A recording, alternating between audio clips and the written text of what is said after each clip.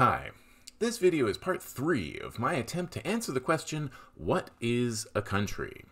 In this one, we're talking about borders and migration. I want to show not only that immigration is not a problem, but that if you really believe in freedom like everyone says they do, letting people move to a new place should be a no-brainer. I'm Chris, and welcome back to the show for the discerning doomscroller.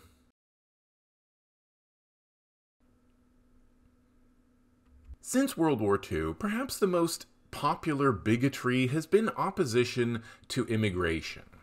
The right wing and the corporate media have made the idea of restricting immigration to a trickle with billion-dollar forces decked out in military gear normal, as if it were self-evident such forces reduce the presence of drugs, gangs, and violence. Yet, due to the repeated tightening of borders to migration, violence against migrants keeps escalating. But in politics and the media, violence against migrants is not considered a problem. The migrants are considered the problem. Why? Let's ask Harsha Walia. And when I read from a book today, it'll be this one. To begin with, for immigration to be a problem, people must live in a propertied relationship to land. That is, land is a commodity that can be owned and controlled by one group of people. I've pointed out before that since you have no control over it, you don't own the country or the government or probably any property. And I've been asking how the ruling class came to control all the land, property, and wealth. Who was the land stolen from? Who created all the wealth it was used for? Who stole that? Why do we still accept their ownership as legitimate? Why do we give their property, like the countries they own, our respect and loyalty? Because someone in authority told us our country's really our property, which we might believe all our lives, even though, we control nothing in practice. Why do we let them divide us against people all around the world in the same boat as us?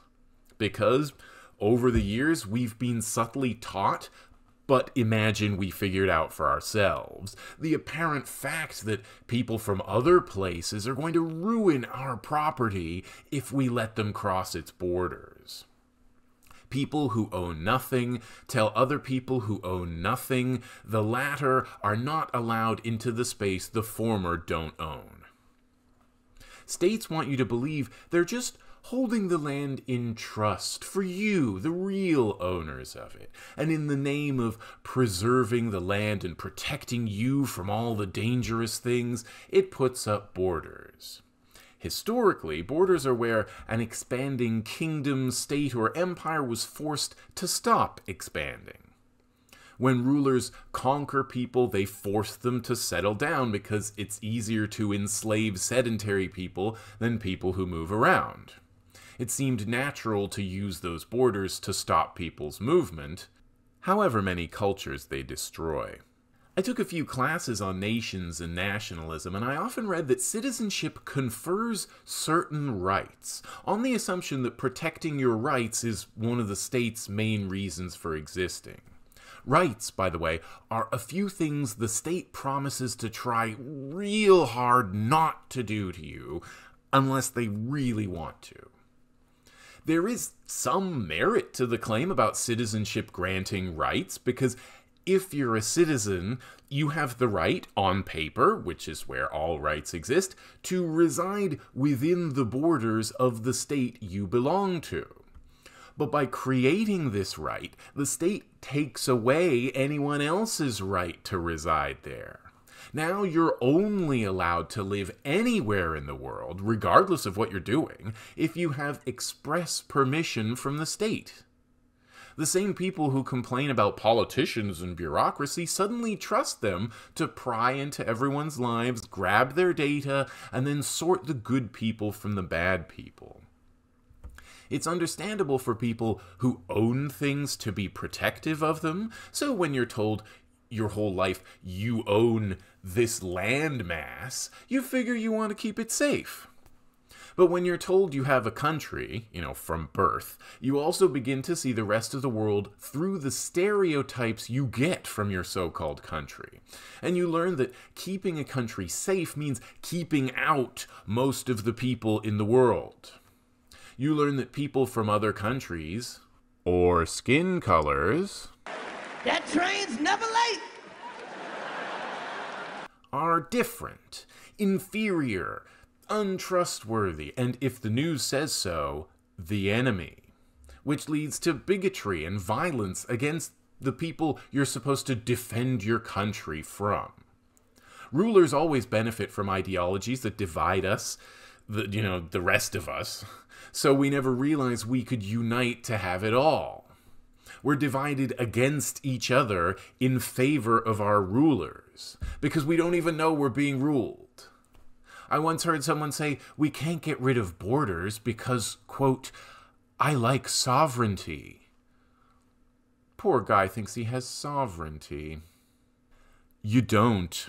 You're not sovereign and never have been. You don't make the laws. The sovereign is the state. That's what all the guys with guns are for, imposing the sovereign's will on you. To all intents and purposes, your country is your ruler, and the state owns it. And immigrants are just people who want to move. But the propaganda is strong. After a lifetime of being told to identify with the state in opposition to everyone else, we come to see immigration as a potential threat to, whatever. By invoking the state itself as a victim, migrants are cast as illegals and criminals who are committing an act of assault on the state. Migrants become prisoners of passage. Their unauthorized migration is considered a trespass, and their very existence is criminalized. In a telling representation, one of the principal detention centers in Canada is the Canadian Immigration Prevention Centre at Laval. Migrants are not seen for their actual humanity, but instead as a problem to be prevented, deterred, managed, and contained. They become stereotyped by politicians, media, and within popular consciousness as floods of people from over there who are disease-ridden, fraudulent, or security threats. These narratives buttress moral panics about keeping borders safe and secure from poor and racialized migrants. But why did we buy into them? Do you really have more interests in common with the people with all the money who own your country, or with regular people from other places trying to make a better life for themselves? As the main weapons in the state's arsenal are violence and propaganda, every situation requires an escalation of one or both. The borders of places like the US and EU are such situations. The violence keeps escalating and the nationalists keep encouraging it because any amount of cruelty is fine in the name of keeping my country safe. Don't think of borders just existing the way they look on maps, just at the edge of the country, because they're enforced everywhere, especially at international ports like airports. As Etienne Balibar says, borders are no longer at the border. States are always trying to expand their power because, among other reasons that we'll get into, the more power it has over more aspects of life, the more the state can make money for its business-owning friends. That motivation has guided state action for hundreds of years now, including the expansion and even abolition of slavery. In an age where it's technically illegal to conquer other states and occupy their territory, the state comes up with different pretexts, like border enforcement, to take power over people. The EU enforces its borders all over North Africa. As a result, more than 52,000 refugees have died and 10,000 more disappeared in the past 30 years due to Fortress Europe policies. In the US, ICE, or Immigration and Customs Enforcement, so ICE, claims jurisdiction within 100 miles of the border. ICE agents can stop you in this zone where most Americans live for no reason other than to check your papers.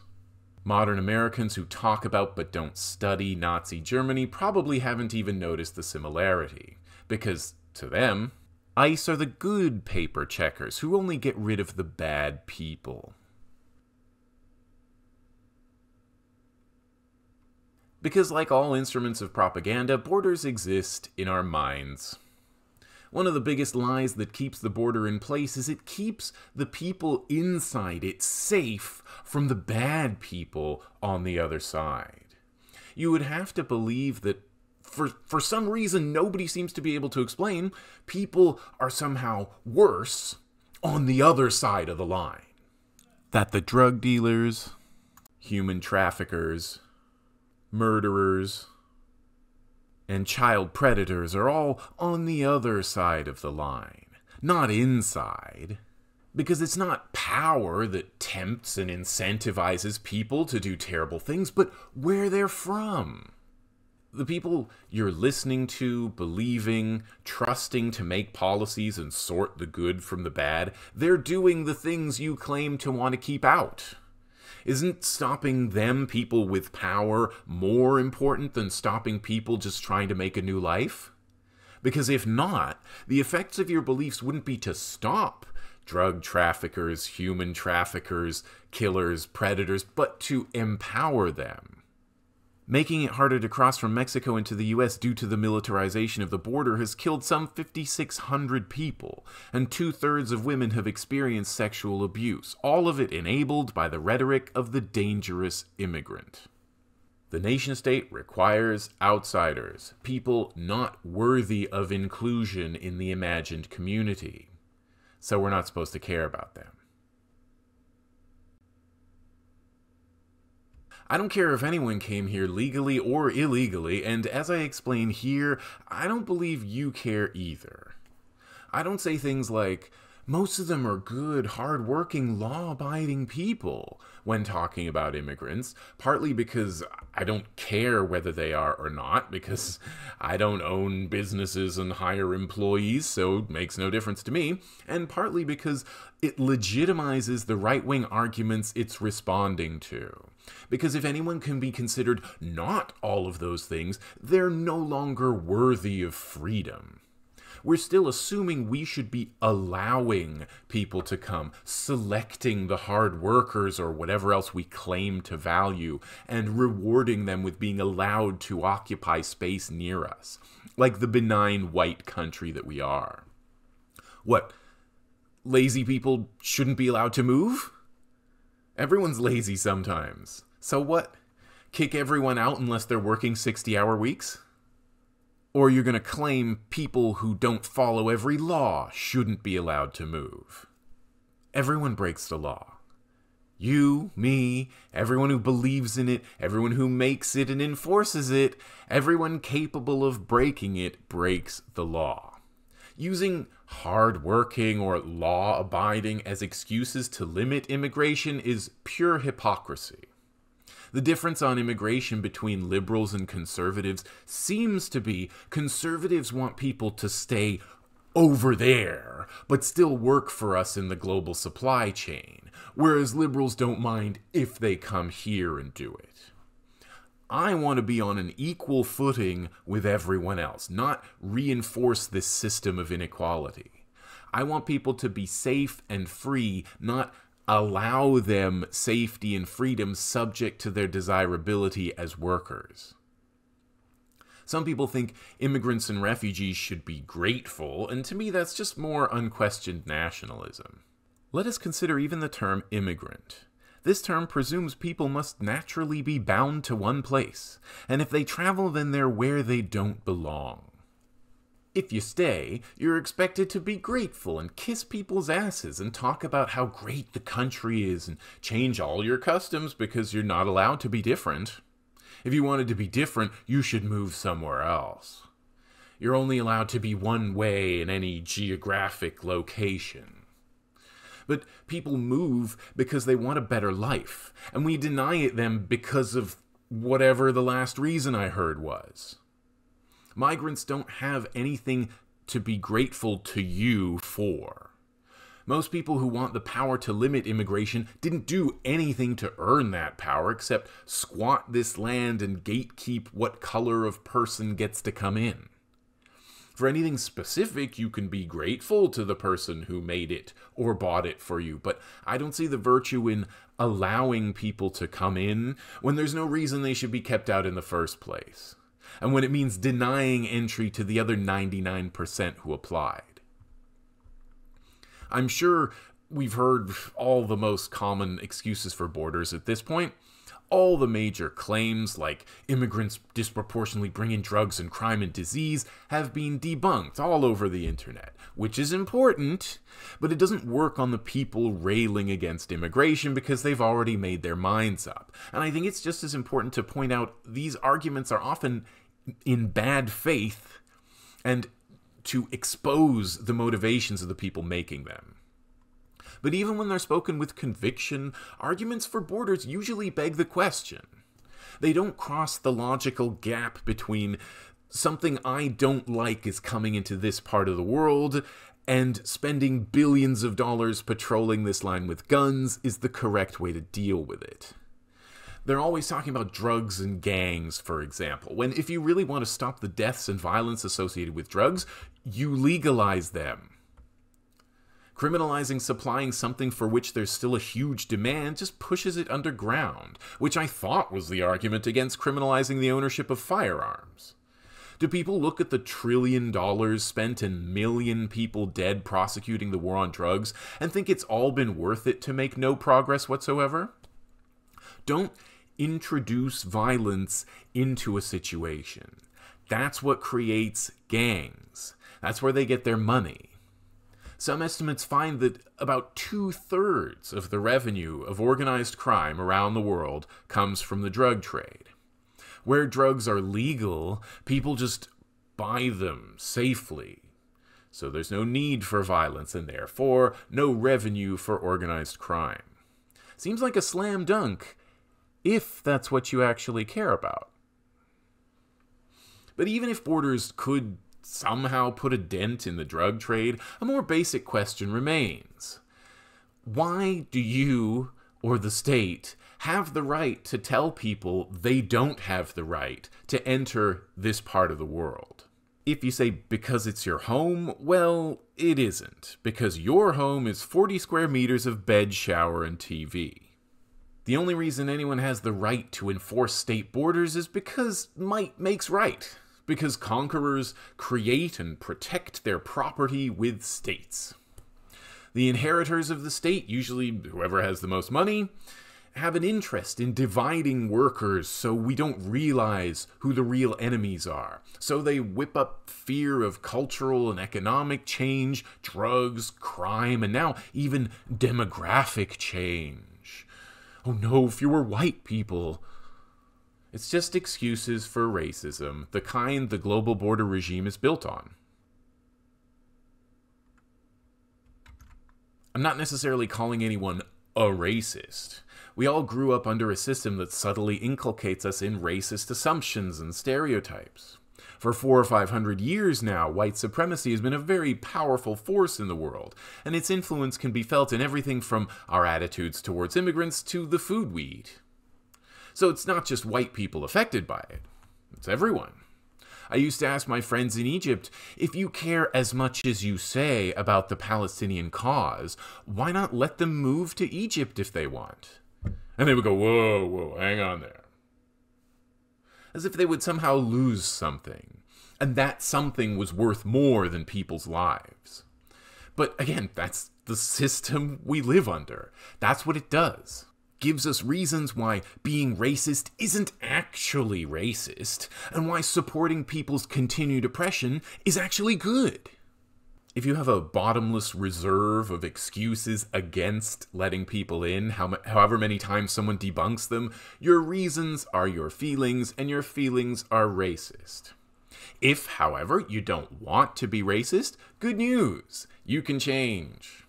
You can learn to understand your beliefs, impressions, and reactions to things, especially borders and other forms of policing. You can also ask why people would want you to be racist. Who would benefit from that? You could look at how much money is spent on policing borders and who gets that money. Like everything else under capitalism, the border is a major source of cash for big corporations, which lobby for more enforcement, more surveillance equipment, and more prisons. According to Detention Watch Network, 5 prison corporations that hold contracts with the U.S. Immigration and Customs Enforcement have poured $20 million into lobbying efforts. Arizona's controversial SB 1070, which legalizes racial profiling based on suspicion of being an illegal immigrant, was drafted during a meeting between state legislatures and the Corrections Corporation of America, the largest private prison corporation in the United States. Right-wing politicians use a tough-on-immigration message to gain power. If immigrants are painted as inherently suspicious and threatening, cracking down on them must be the right thing to do to keep the good people safe. Rounding up and indefinitely incarcerating people for illegally crossing invisible lines creates photo opportunities for all kinds of assholes. And saying the borders are open while staring at proof to the contrary justifies escalating the violence indefinitely. And if we're talking about who benefits, we can't forget corporations that hire undocumented laborers at illegally low wages. The abuse the poorest migrants go through is a result of a process of turning the illegal migrant into the illegal foreign worker. Practices of arrest without charge, expulsion, indefinite detention, torture, and killings have become the unexceptional norm in militarized border zones. The racist, classist, heteropatriarchal, and ableist construction of the legal, desirable migrant justifies the criminalization of the illegal, undesirable migrant, which then emboldens the conditions for capital to further exploit the labor of migrants. Migrants' precarious legal status and precarious stratification in the labor force are further inscribed by racializing discourses that cast migrants of color as eternal outsiders in the nation-state, but not of the nation-state. In other words, foreign brown people are not really allowed in our club. We'll take their resources, but there will be paltry compensation. If you're opposed to immigration and claim your intentions are not racist, you're presumably equally opposed to locals giving birth. The same logic applies to children, after all, except the arguments are valid this time. The government never approved of this new addition to the population, and neither did I. They use up resources, but they don't contribute any. They commit acts of violence and theft, but they're protected, so you can't charge them. So why is anti-immigration so common and anti-natalism so rare? Is it racism?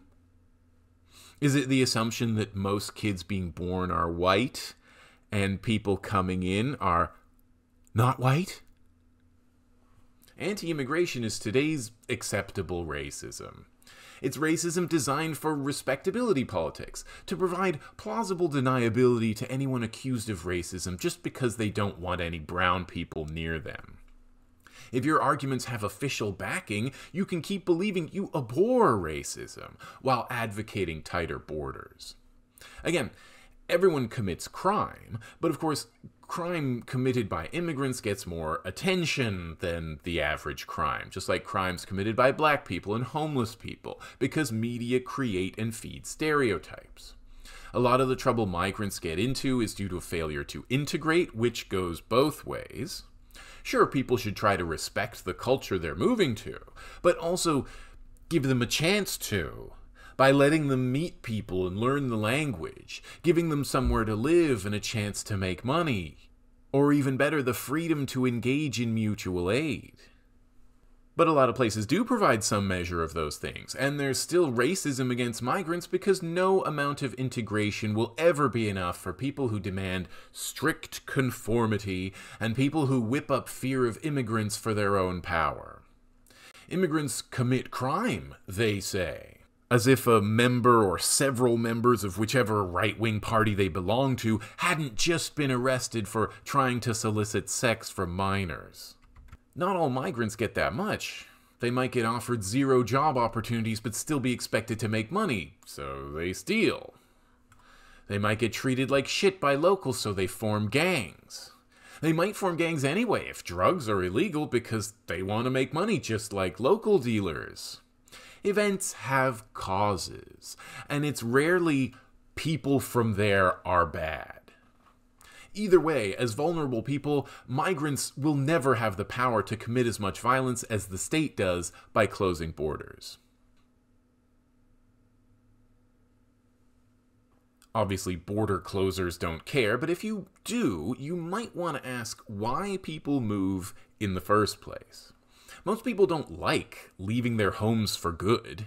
Many are forced to flee to escape violence or poverty. The knee-jerk reaction to this point is, it's not my fault they had to leave. But that's irrelevant. You're not being punished by having people who speak a different language somewhere near you. I don't even see how it could inconvenience you. If you're really so closed-minded you don't even want to talk to the people, you don't have to. You know, freedom of association, as opposed to power to stop people from associating. But even though it's unnecessary to assign personal blame, if you insist on doing so, are you sure it's not your fault in any way? Why are these people desperate to move? If they're from Central America, for example, as many immigrants to the US are, it's quite possible their homes were destroyed and their lives threatened by a state that the US put in place and propped up for decades, or a civil war stirred up by the US, or drug traffickers feeding the US market. Border controls are most severely deployed by those Western regimes that create mass displacement, and are most severely deployed against those whose very recourse to migration results from the ravages of capital and military occupations. So these people's leaving their homes is less their own fault than that of, say, someone who pays taxes in the US, buys bananas from Chiquita, and supports highly authoritarian regimes because they think that's stability. The no-fault white innocence thing goes back a long way, and now it's a big part of strong border rhetoric. Having talked to so many white Americans and Canadians who insist nothing is their fault, I find if you talk about history enough, they'll also say their ancestors were heroes who fought in, whatever good war, but never participated in the bad wars or genocide or slavery or Jim Crow, because, they want to have it both ways. Some people might have done bad things, but not my people. Likewise, I believe in freedom, just not for strangers. These are people who watch the TV and shake their heads at what's happening to those people in that country. But if you suggest they be allowed to move here, well, that's going too far. Sure, we could save millions from war and famine, but not if it means they might live somewhere near me. I'd rather have the police state. Despite what to me are clear reasons to support the complete elimination of borders, there's no reason to expect the state will ever willingly give up this power. The state extends its power as far as it can in as many ways as it can. It's the same reason most places would never eliminate crime. The state benefits from the power to criminalize. Considering the border an issue of security is, among other things, a pretext to send agents and sometimes vigilantes to extend the state's rule over even its most desolate hinterland, always making new things its problem. Power is not given up willingly by the person holding it, but destroyed by the person subject to it. From May Day marches of millions of undocumented migrants in the United States and riots of immigrant youths in France to weekly detention center protests in Australia and daily mobilizations against the Israeli apartheid wall, localized resistances are manifestations of a global phenomenon affirming the freedom to stay, move, and return in the face of border imperialism. Indigenous Secwepemc artist Tanya Willard observes, "Fences and borders can't stop the flow of rivers, migration of butterflies, or the movement of people, and won't stop the spirit of freedom." The simple fact is, you have way more in common with most people in every country than you do with your rulers in this country. People all around the world are scratching to get by, angry that their freedom and livelihoods are getting taken away, angry at the violence, the lack of accountability, the precarity of life. Your rulers don't have any of those problems. The so-called justice system works for them. They can go wherever they want, do what they want, build huge homes anywhere they want, and take helicopters everywhere. They're the ones who took all your money. They're the ones who control state institutions like the police. They're the ones who own the companies you work for and the media who tell you how to think. Why would any cultural differences with people in other parts of the world matter more than class differences? Moreover, in the age of climate change, i.e. the rest of our lives, everyone could become a refugee. Because however secure you think your home and your town are, nature is stronger. You might get treated the way you treated refugees on your shores.